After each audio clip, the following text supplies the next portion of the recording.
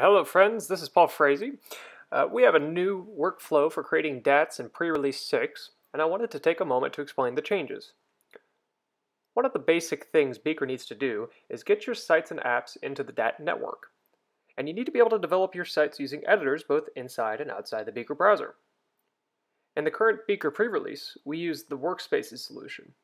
Here, you would set a directory on your hard drive, and then when changes are made, you'd see a little notice.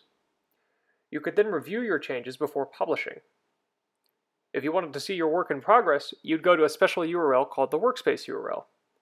Notably, this was different than the DAT URL, which is where your published files went. So, the flow in Workspaces was to publish files from your workspace to your DAT. This design had a couple of problems, which I discuss in detail with PR 954.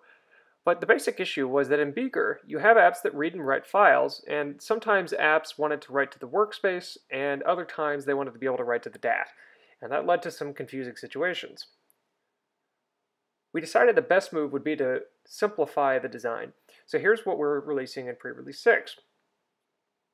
Rather than having a workspace folder that you manually publish to the DAT, you'll now be able to set a local folder that bidirectionally syncs with the DAT. So, if you make a change to the local folder, that'll get written to the DAT, and if an app makes a change to the published DAT, that'll get written to your local folder. So, changes are now written in both directions automatically, keeping your folder and your DAT in sync. This makes the development and publishing flow relatively simple and automatic. Rather than having a special workspace URL, you now just have a URL of the DAT.